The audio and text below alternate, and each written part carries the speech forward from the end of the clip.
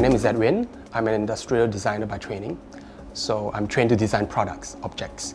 I'm also the founder of Supermama, a design shop based in Singapore. So my passion is really to create strong local content, stories, Singapore stories, local stories, designed into little objects that people can buy. Being a designer, a very visual person, I kind of question if there's another medium, another way for us to present history and heritage.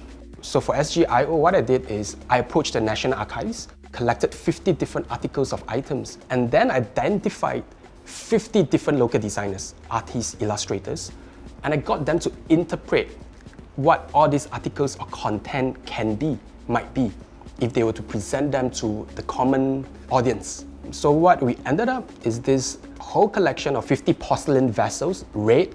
I call the whole collection Little Red Dot. It looks the same exterior.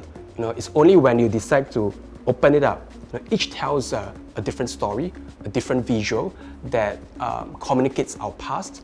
My inspiration is very much how information is being translated, how history can be translated from the last generation to my current generation, and from my generation to the next.